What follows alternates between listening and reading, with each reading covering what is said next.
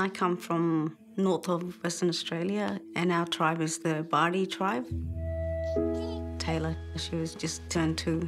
I made myself a cup of tea, and then I heard a knock on the door. There was Child Protection Service and 2 policemen, and they said that they were there to take my kids. I said, what for? Why are you taking them? Where's the papers? I want to see the papers. And he said, oh, we don't need papers. And so I walked around the yard. They were following me everywhere, you know, trying to grab Taylor off me. Then my son come to help me. They pulled a pepper spray out and pointed it at my big boy. It was horrible. She was crying, she was screaming, gripping onto me very tight. I didn't like seeing her like that. That's why I said, you know, well, here, I'll hand her over to this woman, you know, because you guys are scaring her.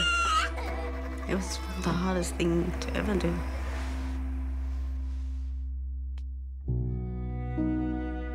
It's like my whole world was shattered. Like someone's got your heart and just squeezing it in their hand, and you can't, you know, you can't function, you can't do anything really. Yeah, I couldn't sleep.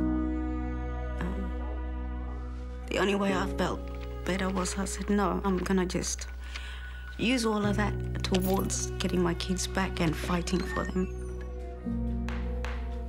They said that it would take about 6 months just to get a hearing. They also said, because of the condition of my house, that I was neglecting my children. They were in care for months. I'd see them every Friday.